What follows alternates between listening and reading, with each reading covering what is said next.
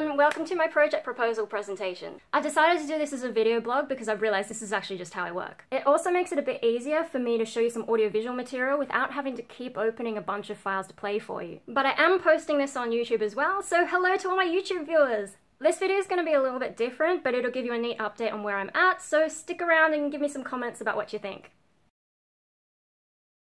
I'm still figuring out who I am as a creative person. It's been a bit of a rocky journey for me. On the one hand, I do have that itch to keep making things, but on the other, I actually have more of a maths brain, so I kind of feel like none of this really comes all that naturally to me. I also get bored easily, so that stops me from specializing and overall makes me feel a bit directionless. Throw in a sort of conservative upbringing, 13 years of restrictive Catholic schooling, my past insecurities, and my recurring episodes of depression, and you get a basic recipe for my erratic inner life. In general though, I think my art just comes from this need to express myself and stop all the crap in my head from swirling. But that includes a lot of things, which could be more introspective topics like my emotions, or they could be more external. For example, last year I did a few projects that dealt with nuclear war and post-apocalyptic things. It really depends on what I happen to be obsessing about at the time.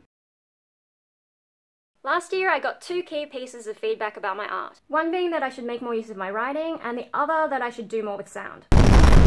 I'd also already explored this a bit in this artwork where I recorded myself speaking and then took the visual representation of the sound and put the words inside. When you think about this though, if you combine words and sound, that's virtually lyrics and melody, at least to me. And I've become a bit dissatisfied with visual arts lately. It was helpful while I was depressed, but now that I'm okay, I'm finding myself drawn back to music again. I just have a much stronger emotional connection to it. Often, I look at visual art and I feel nothing. But if I'm having a bad day, I can chuck on a good song and it moves me in a way that nothing else can. It's been about 2 years since my last band went on hiatus, and I lost confidence in my music making while I was depressed. So I feel like it's about time I got back into it. As for the subject matter, I've decided to look at asexuality, because it's a topic I've avoided for a long time, but one that still has a lot of implications for my life. And I guess because I've been more social lately, it's one of those things that's been bugging me again. Asexuality means I'm not sexually attracted to anyone, and in my case, I'm not interested in romance either. That usually surprises people, but otherwise they don't really think it's a big deal. Usually because asexuality hasn't had the same kinds of overt oppression as other orientations, like homosexuality. It's not really that simple though.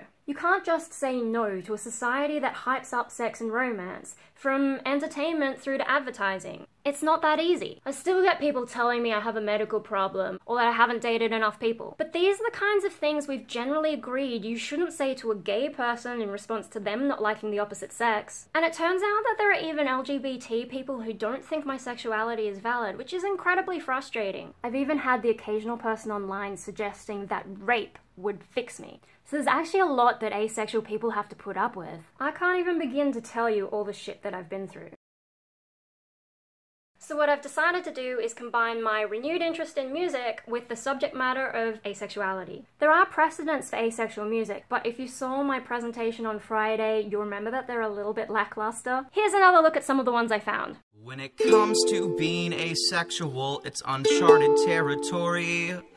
People just don't realize sex isn't mandatory. You want to hear the words I love you, but I can't say it to you or him or her. And everybody's thinking kings and queens, ordinary things, but love to be unique. So just you wait for me to pull out my ace.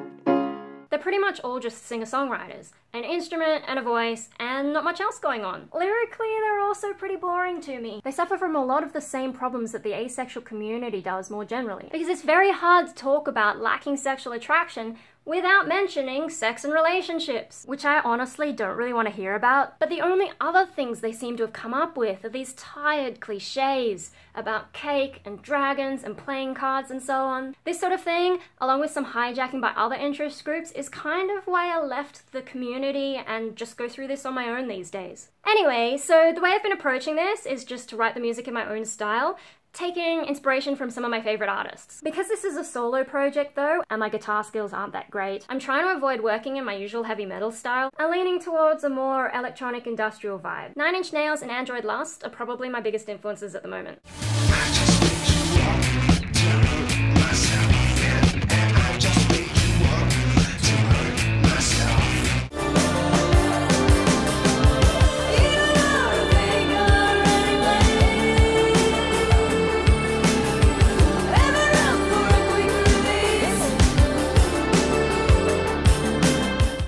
thing I'm doing is not actually mentioning asexuality in any of my songs. I want to focus more on the experiences I've been through, rather than what everyone else seems to be doing, just explaining what asexuality is. Because a lot of the things I've been through are actually situations that can happen even without being asexual. And I think I'd like my project to be a bit more relatable than just to this tiny niche, especially since I'm not really a fan of the asexual community. I just want to express myself. I don't want to become a spokesperson. So I guess I'm going to be approaching my lyrics in a more poetic way that's open to interpretation, but if taken from my perspective, it says what I need it to say. And I've had a lot of practice with symbolism in my writing. I do a bit of poetry, and I love double meanings. And I also wrote a song for my last band, which is really about a cat, but sounds more like it's about a person. And so I'd be using that same kind of method. Here's a clip from the cat song. So now you're curled in terror, everyone can see. You weaken every day, a fading whisper.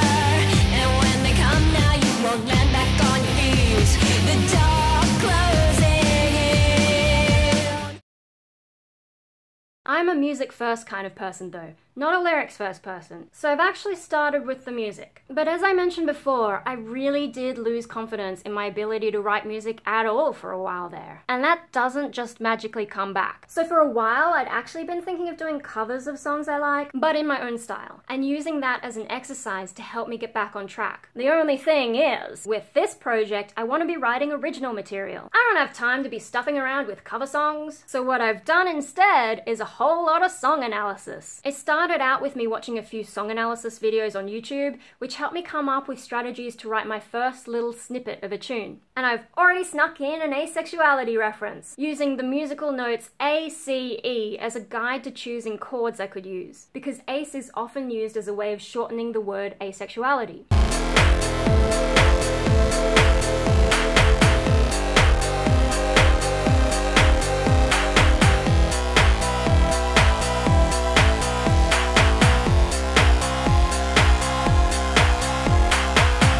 I started doing my own song analysis, documenting song structures and instrument use and playing around in software with some of the beats and sounds and basically molding what I found into something different. From this process, I've now got 10 little song embryos coming along, and I'll probably develop about half of them until I have enough for a short performance. And down the road, maybe I'll release them as an EP, though for this class they'll probably just be demos because I won't have time to get them properly mastered.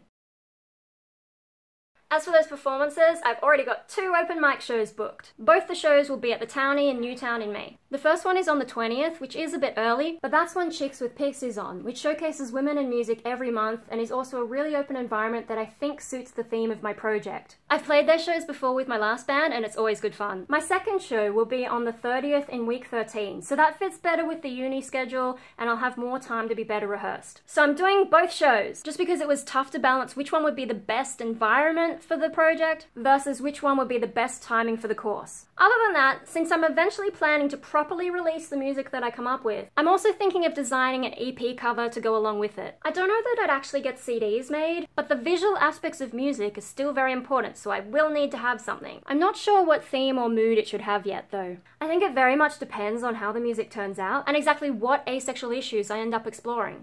So that's my project! And for the purposes of marking, I'll now play you some more of my song embryos under a slideshow of the ways I've addressed the project criteria. It's a bit weird maybe, but I can't help it. For those of you in my YouTube audience, I'll see you next vlog and leave me some comments about what you think.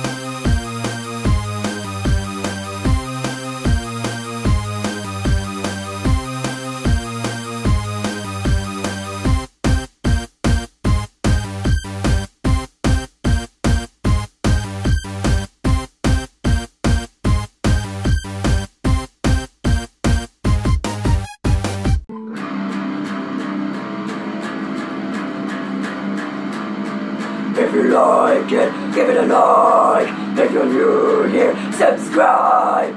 Leave a comment and ding the bell. I'll see you next time, maybe share as well.